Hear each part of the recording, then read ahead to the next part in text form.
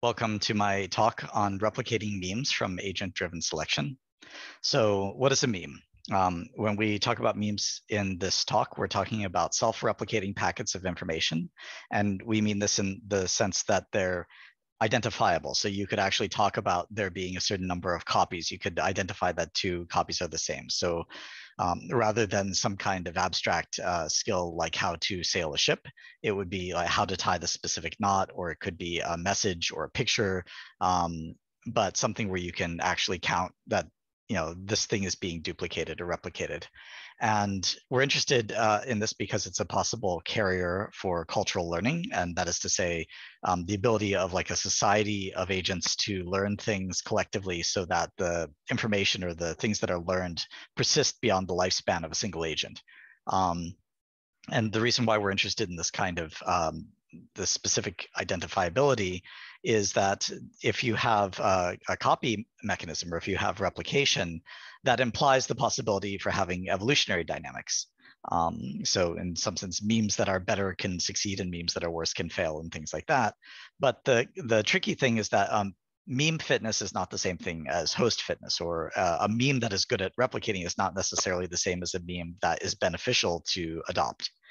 However, a possible point where this gets interesting is that that can be affected by the host's cognition. So in genetic based evolution, in Darwinian evolution, you can't really use like the details of how things process within the agent's lifetime in order to control the evolutionary process. So everything is bottlenecked by the number of offspring, basically. And all of the genes that an organism has are all assigned that credit kind of collectively. And you can have crossover and mutation to explore variations, but there's not a mechanism that says, okay, this one, I had a really good day when I expressed this one protein, so let's make sure we keep this, or something like that. But with memes, because they're being carried by an agent capable of cognition, they can be interpreted. And they can be interpreted in the context of experiences and things like that. So an agent could have an idea and could go and try that idea out and could find that that idea, independent of everything else that that agent knows, worked for them or didn't work for them. And whether or not the agent is successful in the long term, they could, for instance, decide to communicate or teach those ideas that they judge successful. They could modify the ideas intentionally to be better at whatever they're trying to do. So that's potentially kind of a different kind of learning algorithm than the sort of thing that we use when we do genetic algorithms or when we train neural networks with gradient descent.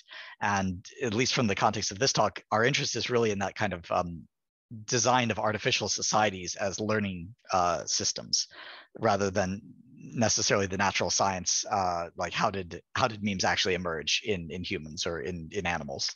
And so a lot of what we're going to do is going to be to propose mechanisms to let us build artificial systems that might eventually exhibit this kind of learning, even if those mechanisms don't exist in reality. So we want to see these things emerge. We want to actually have a system that's capable of discovering different kinds of cognitive architectures for social learning. And we want that to drive the emergence of some kind of replicating memes or replicating messages. So the key idea that we're going to kind of look at is what happens when the agents actually can control the genetic evolution via something like mate selection in response to the signals that they receive within their lifetime. And we look at this because there's this kind of idea of runaway sexual selection that says that when you have a very visible signaling trait and you have a genetically encoded preference for traits for mate selection, there's a positive feedback where the signaling traits should become more and more exaggerated. And with this kind of communication equivalent of this, the idea would be maybe the agents would be just sending messages that aren't copies of what they heard. They're just sending, random messages in response. But if an agent, if the messages were responsible for an agent's probability of being selected for replication, then there could be a positive feedback where more recognizable messages would become amplified, and then that would lead to sort of high fidelity copying rather than just a very, very high sort of mimetic mutation rate. So we're going to look at this with simulations, and our simulations exist on a grid. All the agents, each agent on the grid doesn't move; it just has its position, and it has genetic parameters, which are the parameters of a neural network. It has a state, and it has a memory buffer. It broadcasts messages each step and receives messages from the surrounding region, which is the dotted line here, and those enter that memory buffer. And then the neural networks process the memory buffer and the current state to update the state and also update the message that the agent is transmitting. Every step, agents have a 10% chance of dying, so the average lifetime is about 10 steps. And when an agent dies, we pick another agent totally at random from within the broadcast radius, and that's the promoter. And then that promoter is going to look at its history of which messages it paid attention to and which ones it didn't, and it will pick an agent to promote on the basis of that. So agents that said things that it wanted to use are going to be rated more highly and are more likely to be chosen to replicate. Those agents then replicate into the spot. So it's like an exaggerated form of sexual selection where actually the promoter doesn't even get to contribute its own genetic material, and only the selected agent does. And that's not something that, as far as I know, exists in nature, but it is. It gives us a stronger signal to look at the effects of this idea. The agents themselves are attentional neural networks, and each of these three trapezoids is basically a set of neural network layers that have that are parameterized, that have parameterized weights that are the genes of the agent. Each message in memory is processed into key vectors, and then the current hidden state is processed into a query. And the attention mechanism basically takes each of the messages in memory and says how close is the query to that key, and then that gives it a weight between 0 and 1 that's normalized, that will basically say how much should that message contribute to the current sort of perception of the agent. Then we do a weighted sum, and then the selected message is fused with the hidden state to produce a new state and a new broadcast message, as well as to produce any kind of external behaviors in response to sensory information. But we also keep the weights, the attention weights, because those are used to decide who to promote if the agent is picked as a promoter.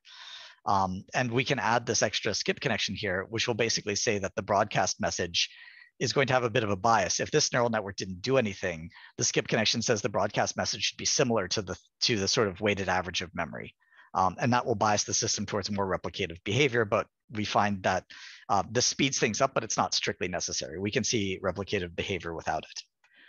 So how are we actually going to detect this behavior? One thing we can do is we can freeze the genetic evolution and make a grid with a bunch of identical agents, but then give them different messages and see what the dynamics look like. And we can see various motifs. One motif is that there might be a fixed point, which is just the genes always say this message.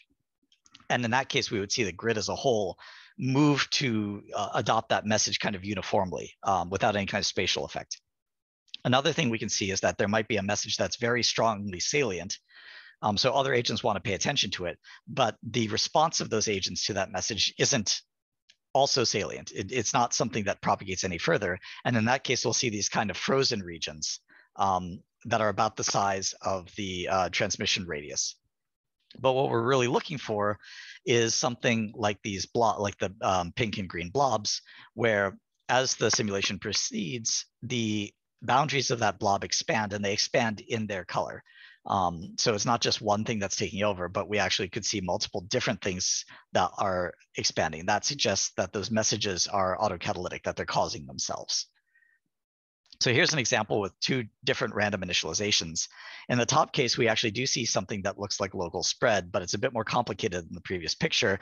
Here we have three messages, each of which causes the next in a kind of rock, paper, scissors pattern. So A causes B, causes C, causes A.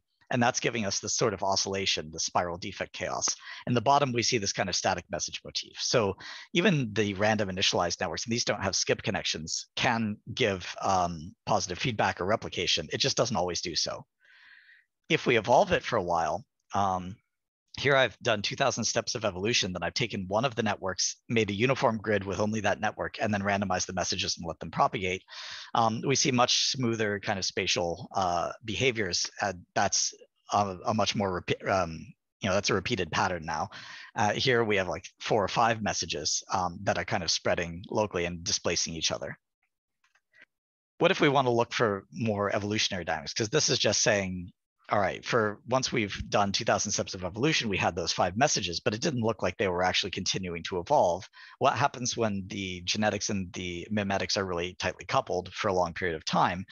For this, we're going to try to do something like a memetic phylogeny. And here because each of the messages, we discretize them, we can tell like whether there are 2 copies of the same message or not.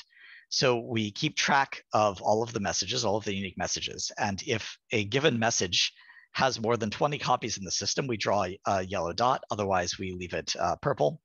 And we can kind of see that there's the succession of new messages being discovered, as well as some of the old messages actually stick around for a long time, even though the new ones are kind of moving.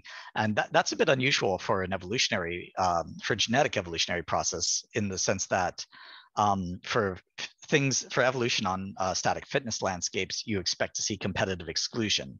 And competitive exclusion is this process where the fittest quasi-species will cause all the other species in the system to go extinct in a time that's kind of logarithmic with the population size, so quite quick compared to the timescales we're seeing here.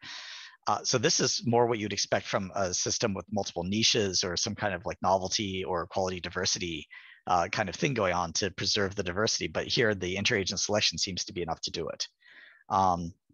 We want to test whether the interagent selection is actually responsible for this, so we turn it off. And then we see that, in fact, although we do still have 5 or 6 replicators, or at least high pattern count messages, we don't really see an increase with time of those. So neutral genetic drift is not enough to cause what we're seeing. And what's eventually happening, where all of these kind of go dead, is that there are individual networks in the system that are maybe replicating one message or broadcasting one message, but you no longer have a high copy number, because each network is genetically totally different than every other one. So you just have a bunch of random messages. When we have the selection, it causes the system to organize into these kind of patches that are talking to themselves, and we start to see the emergence of newer memes. And it's probably driven to a large part still by genetics. But we actually do see new messages that dominate the system at different points in time. And here, in half the time of the top simulation, we have like 15 messages, whereas we had like 5 or 6 in the top. With the skip connection, it's much faster. And so in the same amount of time, now we have hundreds of messages, and we have this real, almost like an ecological succession going on.